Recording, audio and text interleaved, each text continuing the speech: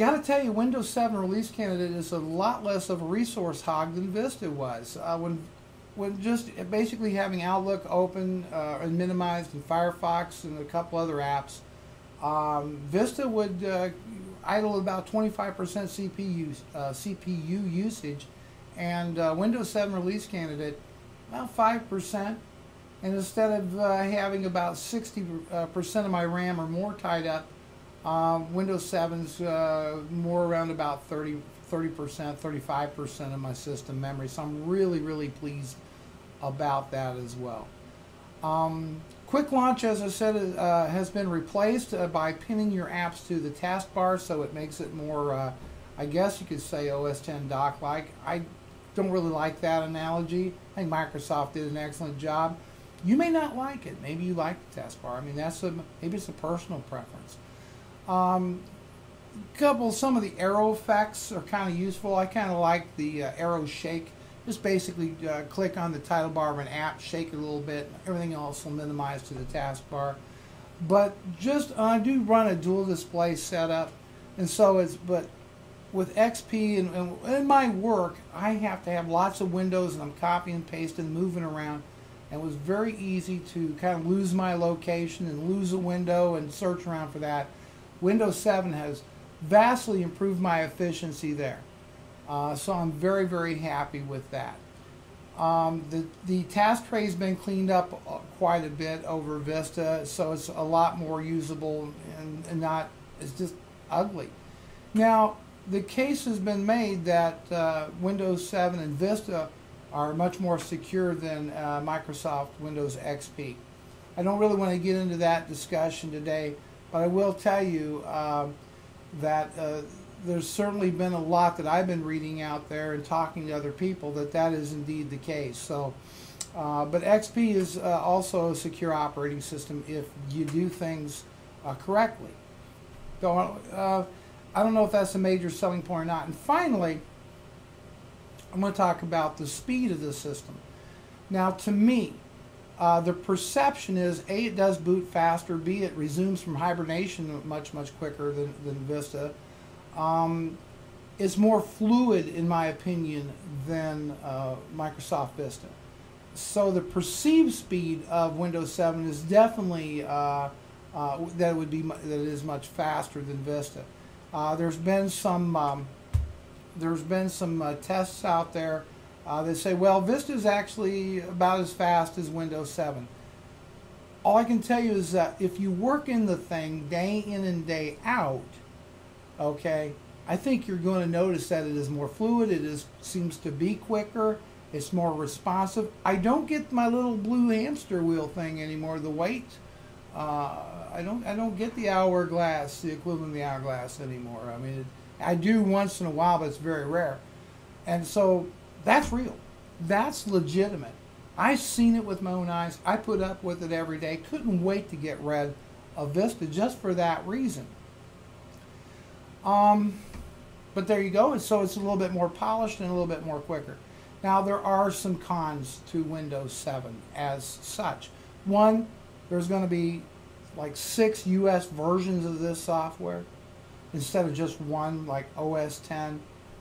Ubuntu, there's one version, unless you get the server version, but as far as client side, one version. I don't understand why Microsoft doesn't do that, why they got to make things so doggone complex.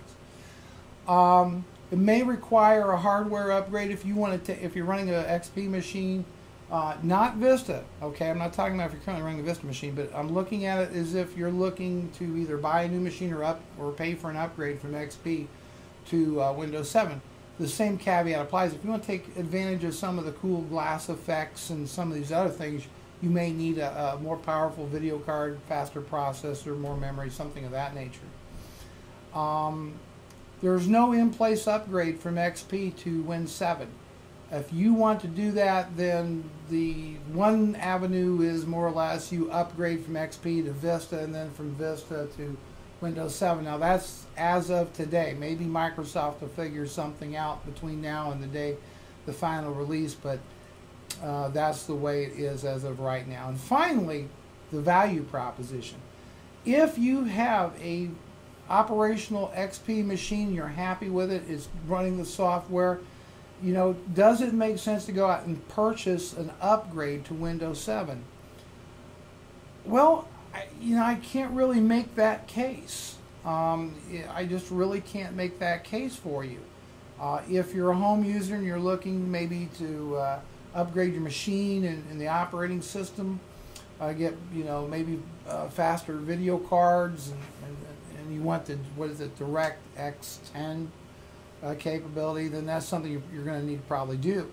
But as a business user, if you're fine and your apps are working A-OK on XP, there's really no business case I can think of to go to Windows 7, other than I think there is some performance. I think for me personally, I did get some improved productivity with the new taskbar and some of the tools that come with Windows 7. But is it worth the pain and suffering you'll go through from the upgrade process from XP to Win 7? If you've got a fine machine right now, I'd say probably not. If you've got currently a Vista machine, I think that's where things get dicey. I mean, I've had a lot of people say, hey, we're very pleased with Vista, it does just what we want to do. Then probably not that compelling of a reason to go to Windows 7. The one thing that I did advise people on, and we've seen it a lot when people were purchasing new computers, they were choosing to use the downgrade option to go from Vista to XP and avoiding Vista altogether. I can't make that case with Windows 7. I think that if you're going after new hardware, Windows 7 is just going to be just fine for you. And I think you're going to be really happy with it. So all in all, I give Windows 7 release candidate a big thumbs up. I think it's going to be a great improvement. It's definitely, I know it's a big improvement over Windows Vista, in my opinion. And certainly, I'm certainly more productive with it than I was with Vista. And really, as far as that goes, is more productive than I was with XP. So I really like the release candidate. It's feature complete as far as I know, and there might be a few more minor tweaks to it, but I think pretty much the release candidate is what we're really looking at the end. Listen, I'm Bruce Naylor. If you got any general questions, anything you want to talk about, just shoot me an email at support@frugalbrothers.com, or visit our website, frugalbrothers.com. Starting June 1st, between 1 p.m. and 3 p.m. Eastern Standard Time, we're going to be live, doing a live cast every 2 hours a day through the weekday. So join us there for live chat, and check us out over there. Bruce Naylor, FrugalTech. We'll talk to you later.